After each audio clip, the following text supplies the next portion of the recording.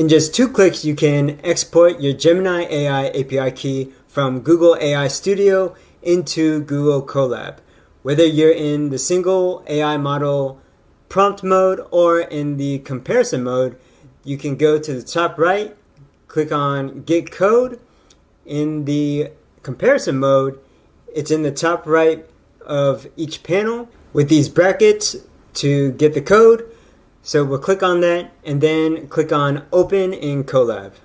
You can also copy the code, but opening in Colab will open up a new tab. You should see a pop-up modal like this. If you don't see any API keys here, take a look at this quick video linked on the screen or in the description to create your Gemini AI API keys. So choose the API key that you want to use and click on Import. Then if you go to the left navigation menu, click on this key icon for secrets.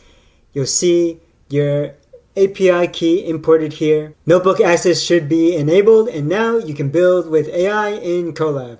If you found this useful, like the video and leave a comment. If you want more content on AI, workflow automation, and analytics, subscribe to the channel.